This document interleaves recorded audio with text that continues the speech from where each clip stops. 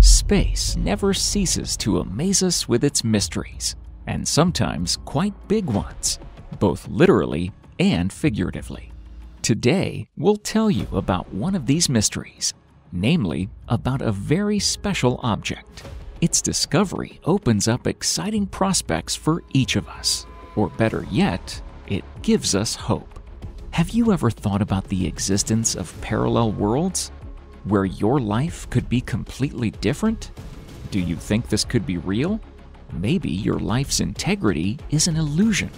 We all perceive our life as one continuous journey through space and time. In reality, we are an exponentially growing set of events that branch out from moment to moment. There can be multiple versions of you. So, in a way, you can call yourself immortal, as somewhere always exists another version of you. In this video, we'll present a lot of interesting facts. You'll find out what cosmic microwave background radiation is, why it's so interesting, what evidence supporting the existence of the multiverse has been found, whether you have a chance for another life, and finally, what Schrödinger's cat and Einstein have to do with anything. Furthermore, we'll dispel several entertaining myths along the way.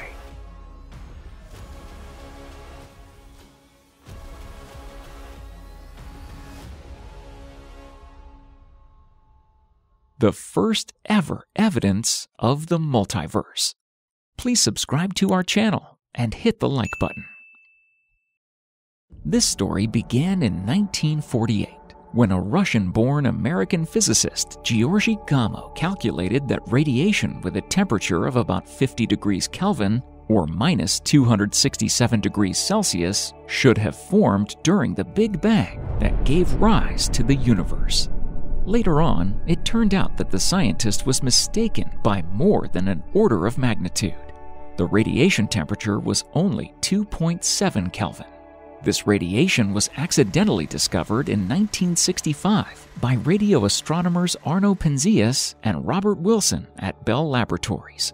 They used a radio antenna built in the early 1960s to work with one of the first echo communication satellite systems. The satellites were outdated. They safely burned down in the oceans, and scientists got a hold of the antenna. Penzias and Wilson actually wanted to register the emission of neutral hydrogen, which is abundant in the universe, but the microwave noise constantly interfered with their measurements. Oddly, they couldn't identify the source, as it seemed to be coming from all directions. They tried to explain it by New York, the military and their tests, and virtually by everything that came to mind, even the pigeon droppings that interfered with the antenna. The litter was cleaned, but the noise remained. Only later did they understand the nature of this noise. It was microwave background radiation that scientists were looking for so long, only to be discovered by accident. For this very accident, these two scientists received the Nobel Prize in 1978. It became clear right away that having made a mistake in the temperature value, Gamow was right about something else. The cosmic microwave background radiation was indeed ubiquitous and isotropic. That is, it came from any point in the universe and had the same temperature everywhere. Our world is literally immersed in this radiation. Of course, there were some minor root mean square deviations of the cosmic microwave background temperature, as the theory predicted. On average, their value is 18 microkelvin. That is a number with a bunch of zeros, minus 0.000018. So if you color code the temperature of the cosmic microwave background radiation on the map of the starry sky, the coldest areas marked with blue and the hottest areas marked with red, it will look like a patchwork quilt or light ripples on the surface of the water. And now let's talk about the great mystery of the universe.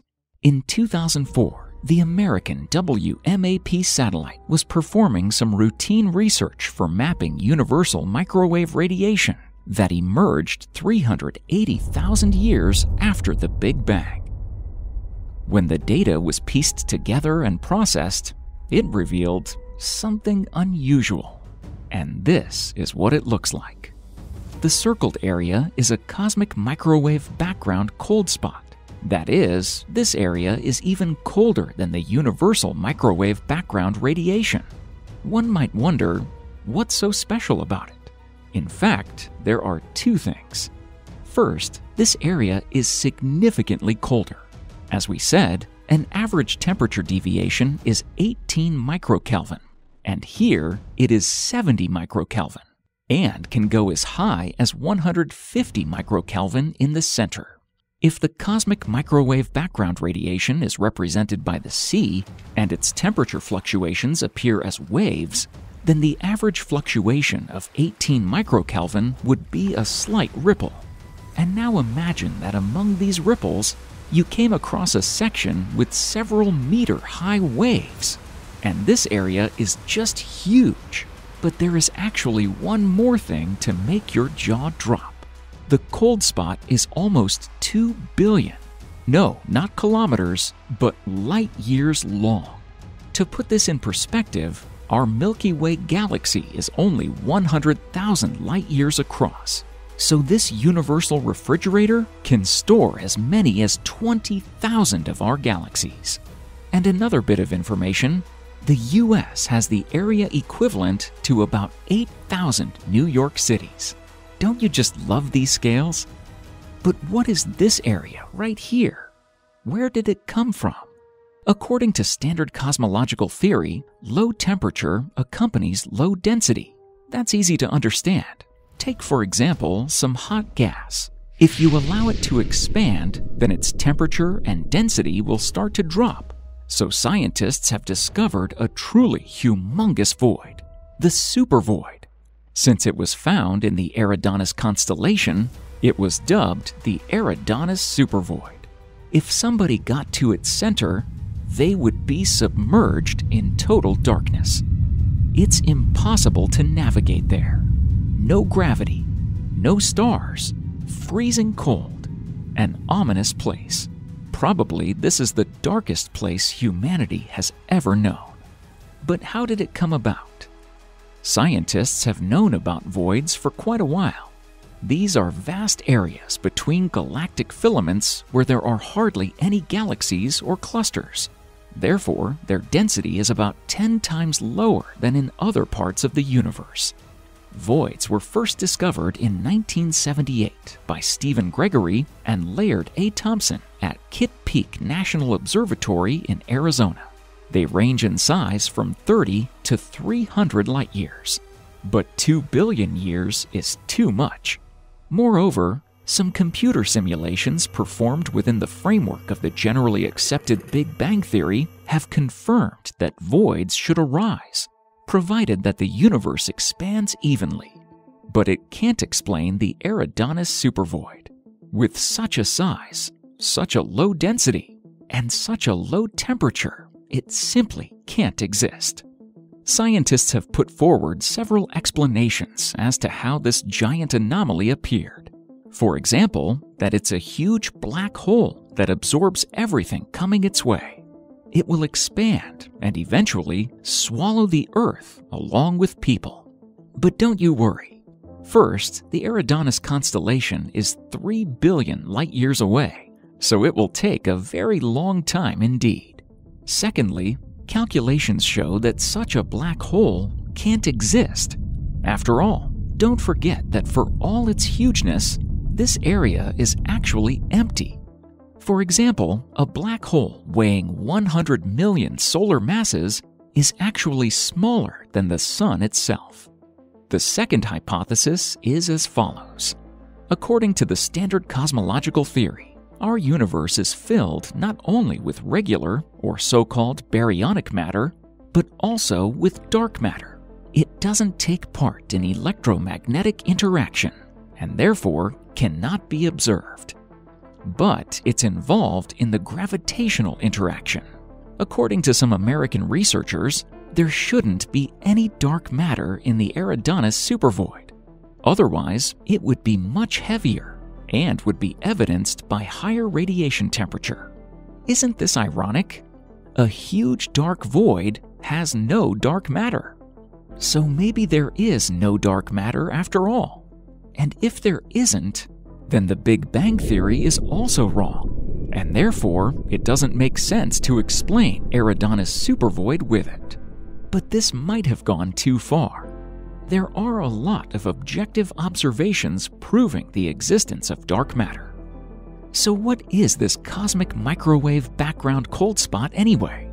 Is there a more plausible explanation for this huge phenomenon in every sense of the word? There is. Moreover, not only is this explanation plausible, it's super exotic. This cold spot may be the first real proof of the multiverse, the infinite number of worlds, and possibly some alien civilizations that exist outside the known universe. Perhaps this spot was left as a result of our universe colliding with another universe. Just imagine, we can see the aftermath of the collision of entire universes. This is too much to take.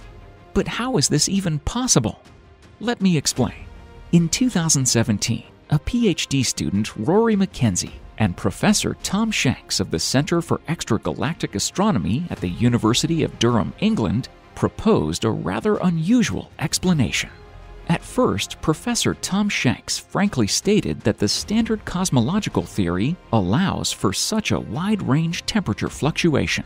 The scientist estimated the likelihood of such an event as 1 in 50. But this is too small a chance to trust reliability of theory. Therefore, Shanks and McKenzie have put forward another explanation that unequivocally explains the existence of this cold spot. They argue that this is not even a void, but a place where our universe collided with another bubble universe. This statement is supported by other physicists, namely Anthony Aguirre, Matt Johnson, and Matt Kleben. Their works proved that a collision between our bubble universe and another bubble in the multiverse would leave an imprint on the cosmic background radiation that would resemble a circular spot with either more or less intense radiation. This is actually what we observe. But then the big question arises: does the multiverse really exist? According to one of the interpretations of quantum mechanics, it does. Quantum mechanics studies the phenomena of particle interaction and determines its laws. Let's consider it in more detail. This story begins with Young's double-slit interference experiment. If we were to project small, firm balls at the plate with a slit, we would see a line on the screen at the site of impact. If we make another slit in the plate, we will naturally see 2 lines on the screen. Now let's see how the waves behave under such conditions. The waves pass through the slit and hit the screen with a greater force precisely along the slit. But something unexpected happens when we add another slit. We would see an interference pattern on the screen, like this one. That is, there are not 2 lines, but a lot of them. This is absolutely typical for waves and can be solely attributed to their properties. So far, everything is clear. But let's look at the same experiment done with an electron as a projectile. If we throw electrons through one slit, we will see one line on the screen, just as in the case of firm balls. But when passed through 2 slits, electrons won't form 2 lines on the screen as expected, but rather quite a lot of lines, as is the case with waves. Physicists have long wrapped their brains around this fact. They hypothesized that electrons may hit each other, which is why they are cast aside in different directions. This creates an interference pattern with many, many fringes on the screen. Then, physicists started to shoot electrons one by one, so as to eliminate the slightest chance of their collision. But here's the fun part. Yet again, scientists saw the same interference pattern on the screen. That is, quite a lot of lines. But how can elementary particles create a pattern the way waves do? After all, they were released one at a time. Nobody understood this. Then, physicists decided to see through which of the slits the electron was passing. They put a measuring device near one of the slits to register the passing of the electron at that particular site. Then, something even more exciting happened. The picture on the screen changed dramatically. Now, there were two lines instead of an interference pattern, just like in the beginning when scientists fired firm balls at the plate. That is, the very fact that scientists observed the electron affected the experiment's results. It turns out that observation really affects the course of events. As a result, two theories have emerged explaining particles' behavior. The first theory is the Copenhagen interpretation, an idea put forward by Heisenberg and Bohr. In a nutshell, the theory proposes that an unobserved particle flies through one of the two slits as a group of equally probable particles in different positions and interferes with itself. Einstein and Schrödinger didn't like this interpretation. It was Einstein's famous phrase, "God does not play dice," that referred to this idea. More precisely, Einstein said, "I am at all events convinced that he does not play dice." Although the phrase retained its original meaning, it was then distorted to "God does not play dice." Schrödinger proposed a famous thought experiment with a cat, which is actually an argument against this Copenhagen idea that is often confused with proof. In simple terms, there is an atom that can either disintegrate or not disintegrate. Until this has been verified, it's in a state of superposition, that is, in both states simultaneously. Let's try and take this superposition state to the macro level, that is, not the atom level, but to the level of large bodies. We can do this by linking the decay of the nucleus to a major change, for example, the cat's death. As such, an atom can be considered in superposition while the cat cannot, because no one has ever seen a broken and whole cup at the same time. It's always either broken or whole. This means that the idea that a particle can be found in either of two states with an equal probability is nonsense. We need to find another explanation. By the way, the Schrödinger experiment considers not a male, but a female cat. Then another theory appeared, one that presupposes the existence of parallel worlds. Each version of life begins to exist in its own separate reality, which is in no way connected with others and has a life of its own. It's like Dr. Strange. It turns out that there exist all possible scenarios, but we randomly find ourselves in only one. The most surprising thing here is not the idea of alternative worlds, but the fact that it's proposed by scientists and not by sci-fi writers. It's called the many worlds interpretation of quantum mechanics. If it is correct, then there is an almost infinite or an infinite number of versions of you, each perceiving the world as an individual and having no idea about the existence of other counterparts. Consequently, the very number of alternative life trajectories is extremely high. From the time you were born, or what seems to be you has taken different paths in different worlds. The complete set of you is a massive root system that grows exponentially, with each root representing a new life. As always, the more answers you have, the more questions arise. If you are interested in the topic of quantum mechanics, write about it in the comments so we could make a separate episode about it. Please subscribe to the channel and hit the like button.